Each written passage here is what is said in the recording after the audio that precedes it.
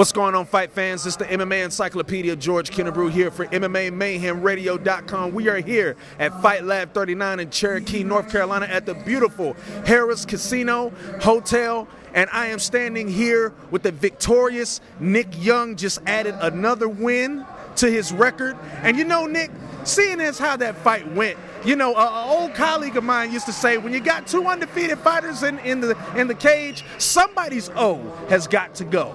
And you definitely sent Nate home packing with a 1 on his record. Now, it was a melee there in the first round. I could tell, you know, you got off to kind of a sluggish start, but you got your rhythm in the second round and eventually was able to sink in the rear naked choke. Talk me through that. Actually, it was a guillotine, but submission all the same. Submission, right.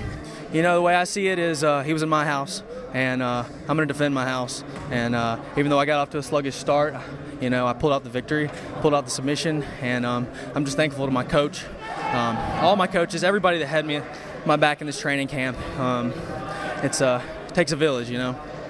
Right. Now, explain the resiliency and just the will just to keep going in the fight after somebody's just coming at you full blast like that and still able to pull it out in the end. It's fight or flight, you know. I mean, and you're there and you can't get out of that cage. You're there to fight, you know. You can't run, so I have to rely on my training. And you know, he kicked like a mule, and his punches were hard, and you can tell my eyes closing up already. Right. So, but yeah, man, it's just an amazing experience here at Harrah's, and I'm just honored to be a part of Fight Lab and this whole event. Right now, going forward in the future, we know you want bigger, you want better.